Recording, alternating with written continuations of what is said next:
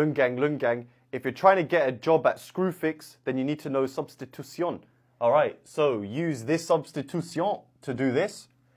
Well, they give you these for a reason, probably to get rid of this denominator. But double check, right? So subtract the 2, x minus 2 is u minus 1 squared, so you root both sides, u minus 1. So then you add the 1. Okay, so that is the denominator. So it becomes the integral of 1 over u times, but then we need to change dx into du by differentiating this. Differentiating x with respect to u, 2 just goes, bring down the 2, knock 1 off the power, because this angle, when you differentiate, you just get 1, right? So you get 2u minus 1 du. So we get 2u minus 1 du. The 2 can actually come out of the integral, so we get u minus 1 over u du, because 2 is a multiplier. How do we integrate this? You need to split the fraction. U divided by u is 1 minus 1 over u du. Now it's super easy.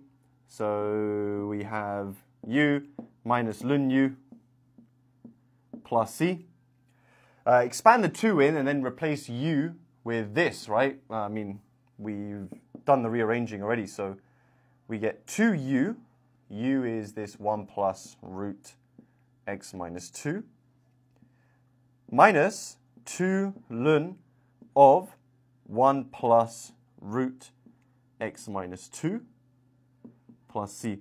Now, one thing I notice here is that this gives me 2 plus 2 root, but 2 plus c is just an unknown constant.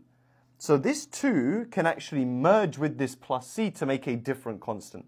So our actual answer is, instead of saying 2 plus, I'm going to say 2 root x minus 2 minus 2 ln 1 plus root x minus 2, then plus d.